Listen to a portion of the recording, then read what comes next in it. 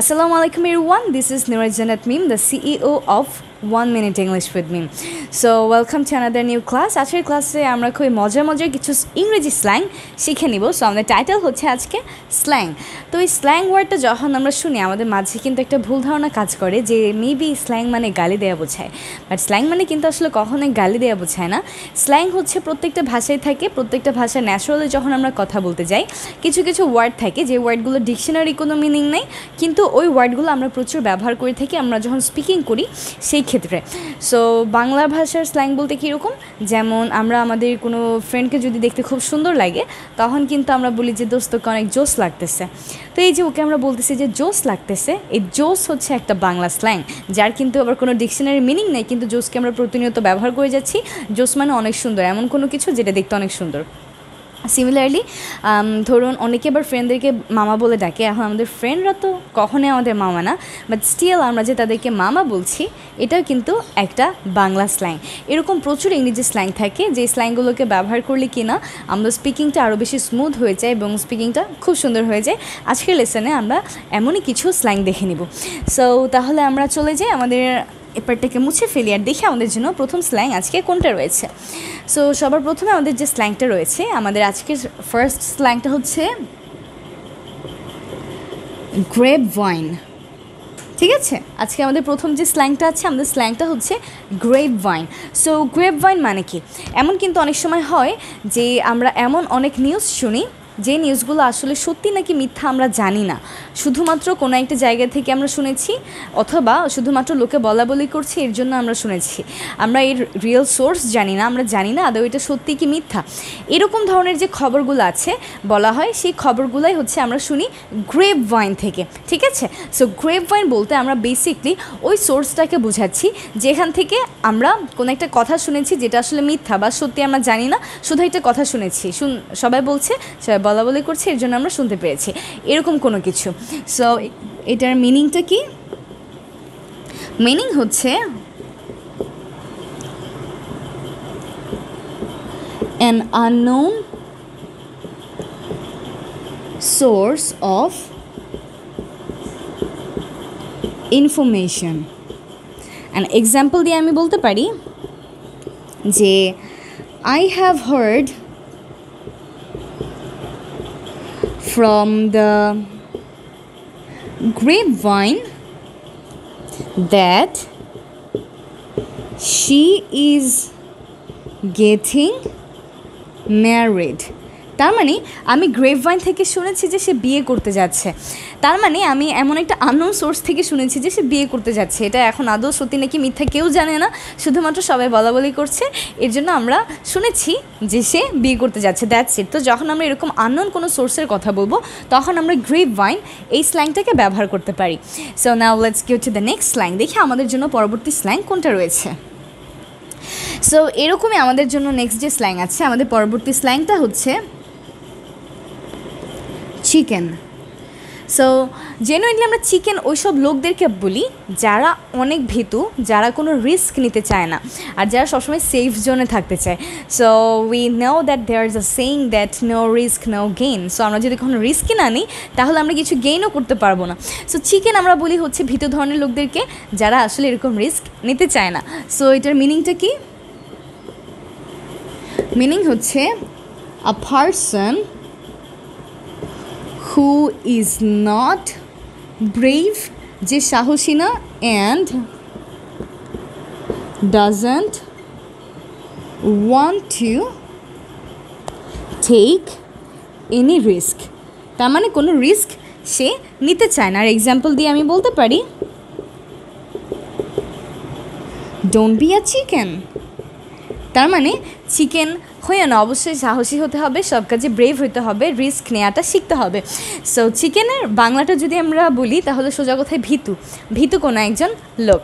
তো আমরা একটু পরবর্তী স্ল্যাংটাতে চলে যাই, দেখি আমাদের জন্য পরবর্তীতে কী আছে। সো প্রত্যেকটা স্ল্যাংয়ে কিন্তু আমরা আমাদের খাতায় নোট ডাউন করে রাখবো এবং আমাদের যে ফেসবুক গ্রুপটা আছে ফেসবুক গ্রুপের নামও আমাদের এই চ্যানেলের নামের মতো সেম 1 মিনিট ইংলিশ উইথ মিম, এবং আমাদের পেজের নামও কিন্তু সেম। আমাদের পেজ থেকে কিন্তু সপ্তাহে 3 দিন লাইভ ক্লাস নেওয়া হয়, শনি সোম এবং বুধবার বিকাল 5:30 বাজে। তো আপনি যদি আমাদের লাইভ ক্লাস জয়েন করতে চান তাহলে কিন্তু পেজে লাইক আর ফলো দিয়ে রাখলেই হবে, তখন ক্লাস স্টার্ট হলে অটোমেটিক্যালি আপনার কাছে নোটিফিকেশন চলে যাবে। আর সবগুলো লেসন আমরা প্রতিদিন আমাদের খাতায় নোট ডাউন করবো, আর সেই নোটগুলোকে আমরা আমাদের যে গ্রুপ আছে সেখানে শেয়ার করব। আর যদি আপনি না খুঁজে পান তাহলে ডিরেক্টলি ভিডিও ডেসক্রিপশন বক্সেই কিন্তু লিঙ্ক দেওয়া আছে, সেখান থেকে আপনি আমাদের যতগুলো ডেস্টিনেশন আছে সব ডেস্টিনেশনে পৌঁছে যাবেন। সো আমরা তাহলে একটু পরবর্তী স্ল্যাংটা দেখে নিই। আমাদের পরবর্তী যে স্ল্যাং আছে সেটা হচ্ছে BOUNCE, বাউন্স। সো বাউন্স এই স্ল্যাংটা দ্বারা বোঝায় কোনো একটা জায়গা থেকে চলে যাওয়া বা স্থান ত্যাগ করা। ফর এক্সাম্পল, আমাকে কোনো একটা জায়গা থেকে এখন চলে যেতে হবে, সেই ক্ষেত্রে কিন্তু আমি এভাবেই বলি সাধারণত আমাদের সেন্টেন্সগুলোকে যে আই হ্যাভ টু লিভ নাও, আমাকে এখন চলে যেতে হবে। তো এই যে আই হ্যাভ টু লিভ এর পরিবর্তে কিন্তু আমি বলতে পারি I have to bounce. So এই বাউন্স মানে হচ্ছে কোনো একটা জায়গা থেকে চলে যাওয়া। সো আপনি লক্ষ্য করবেন যখন আমরা স্ল্যাং ব্যবহার করে কোনো একটা স্পিকিং করি বা কোনো সেন্টেন্স মেক করি, তখন কিন্তু আমাদের কথাটা অটোমেটিক্যালি অনেক স্মার্ট হয়ে যায়, শুনতে অনেক ভালো লাগে এবং অবশ্যই নেটিভ স্পিকারদের মতো তো হয়। সো বাউন্স মানে কি? বাউন্স মানে হচ্ছে টু লিভ, চলে যাওয়া। অ্যান্ড এক্সাম্পল হিসেবে আমরা এভাবে বলতে পারি যে আই হ্যাভ টু বাউন্স, তার মানে আমাকে এখন চলে যেতে হবে। আরও একটা স্ল্যাং দেখে নিই আমরা এখানে। আমাদের এখনের স্ল্যাংটা হচ্ছে এয়ারহেড। সো এয়ারহেড বলতে আমরা এমন একজন পার্সনকে রেফার করি যে কিনা বোকাশোকা, খুব বেশি স্মার্ট না, যার মাথায় তেমন বেশি বুদ্ধি নাই। সো আমরা যদি একটু স্ল্যাংটাকে লক্ষ্য করি এয়ারহেড, তো এটার নামটা দেখলে অটোমেটিক্যালি কিন্তু আমরা বুঝতে পারি যে এয়ারহেড মানে কি মাথার মধ্যে বাতাস, তার মানে মাথার মধ্যে বুদ্ধি নাই, ঠিক আছে? সো এয়ারহেড মানে হচ্ছে a person who is not smart, তার মানে এমন একজন লোক যে স্মার্ট না। এক্সাম্পল হিসেবে বলতে পারি my friend is not an airhead, তার মানে আমার ফ্রেন্ড একজন এয়ারহেড না, ঠিক আছে? তাহলে আমরা এই পেজে দুইটা স্ল্যাং দেখলাম, একটা হচ্ছে বাউন্স যার মানে চলে যাওয়া কোনো একটা জায়গা থেকে, আর একটা দেখলাম এয়ারহেড যার মানে এমন একজন লোক যে খুব বেশি স্মার্ট না, বোকাশোকা। সো এবার একটু আমরা এটাকে মুছে দিই আর নেক্সট আরও কিছু স্ল্যাং দেখে নিই যেগুলো আসলে খুবই কমন স্ল্যাং। সো এবার পরবর্তীতে আমরা যে স্ল্যাংটা দেখতে চলেছি সেটা হচ্ছে গুডি টু শুজ। সো এই স্ল্যাংটা কিন্তু খুবই মজার। গুডি টু শুজ এই স্ল্যাংটা আমরা সেই সব পার্সনদের ক্ষেত্রে ব্যবহার করি যারা হচ্ছে অনেক বেশি অবিডিয়েন্ট, আর এই অবিডিয়েন্সিটা অন্যদের ইরিটেশনের কারণ হয়ে দাঁড়ায়। সো এক্সাম্পল দিয়ে বললে খুবই সহজ লাগে ব্যাপারটা। যেমন আমাদের কিন্তু এরকম কয়েকটা ফ্রেন্ড থাকে যারা টিচাররা যখন ভুলে যায় যে হোমওয়ার্ক দেন নাই, তখন মনে করায় দেয় যে ম্যাম আজকে তো হোমওয়ার্ক দেন নাই, বা স্যার আজকে হোমওয়ার্ক দিতে ভুলে গিয়েছেন। সো তখন ব্যাপারটা কী হয় যে স্যার বা ম্যাডামের কাছে কিন্তু ওই স্টুডেন্টটা খুব বেশি অবিডিয়েন্ট হয়ে যায়, কিন্তু ক্লাসের বাকি যেসব স্টুডেন্টরা আছে তাদের কাছে ওই স্টুডেন্টটা খুব ইরিটেটিং হয়ে যায়, তাকে সবার বিরক্তিকর লাগে, কারণ সে অনেক বেশি অতিরিক্ত মানে ওবিডিয়েন্ট হয়ে গিয়েছে। সো এইসব পার্সনদেরকে জেনারেলি বলা হয় গুডি টু শুজ। তো আমরা মিনিংয়ে বলতে পারি a person who is too much obedient that causes irritation to other people. And example দিয়ে আমরা বলতে পারি যে Rakib is the goody two shoes. তার মানে রাকিব এমন কোনো কাজ করেছে যেই কাজটা আসলে করে সে একজনের কাছে হয়তো বা ভালো হয়ে গিয়েছে, বাট বাকি সবার কাছে খারাপ হয়ে গেল, বাকি সবার কাছে তাকে অনেক ইরিটেটিং মনে হলো, অনেক বিরক্তিকর মনে হলো। সো এইসব পার্সনদেরকে আমরা বলি হচ্ছে গুডি টু শুজ। পরবর্তীতে আমরা যে স্ল্যাংটা দেখবো, আমাদের স্ল্যাংটা হচ্ছে দ্য বম। সো এইখানে এই যে BOMB এই ওয়ার্ডটা কিন্তু সাইলেন্ট বি লেটারের, ঠিক আছে? তার মানে লাস্টে যে বিটা আছে, বিটা কিন্তু উচ্চারণের সময় উচ্চ থাকবে, শুধুমাত্র আমরা প্রোনাউন্স করব BOM এই পর্যন্তই, bomb, bomb, the bomb. So the bomb means the best. If a person is best in any work, then we can say that that person is the bomb. Or if anything around us is the best, then we can say that thing is the bomb. তাহলে the bomb মানে সোজা কথায় the best. এটা হতে পারে যে কোনো মানুষ অথবা এটা হতে পারে যে কোনো জিনিস, ঠিক আছে?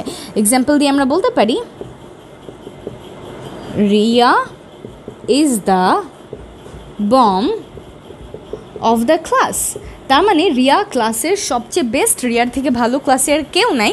ও সবসময় হোমওয়ার্কে ভালো, এক্সট্রা কারিকুলাম অ্যাক্টিভিটিসে ভালো, সব কিছুতে ভালো, তার মানে সবচেয়ে বেস্ট। এর জন্য আমরা বলছি Riya is the bomb of the class.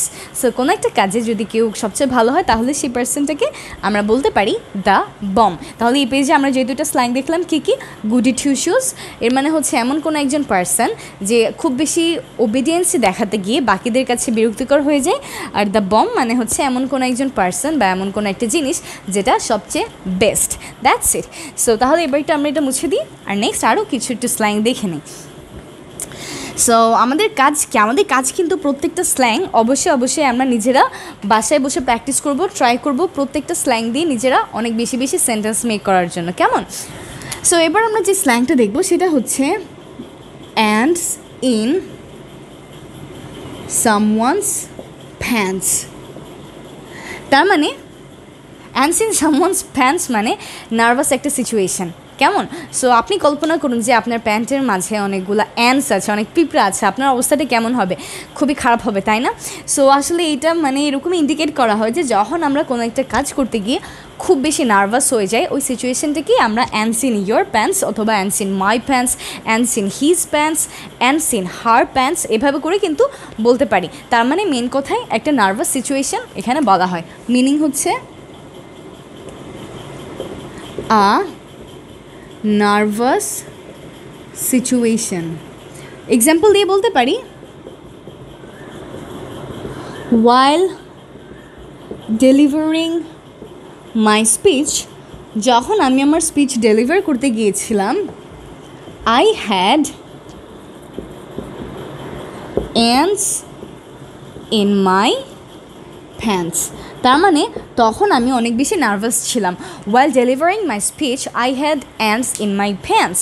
তার মানে যখন আমি আমার স্পিচ ডেলিভার করতে গিয়েছিলাম তখন আমি অনেক বেশি নার্ভাস ছিলাম। তো এরকম নার্ভাস সিচুয়েশনগুলো বুঝেতেই কিন্তু আমরা ants in your pants এই স্ল্যাংটাকে ব্যবহার করতে পারি। দেন আমাদের যেটা আছে নেক্সট ওয়ান সেটা হচ্ছে ক্রিপ। সো ক্রিপ আমরা ব্যবহার করি ওইসব মানুষদের জন্য যারা খুবই বাজে লোক, যেটাকে আমরা বাংলায় সোজা কথায় বলে দিতে পারি বখাটে।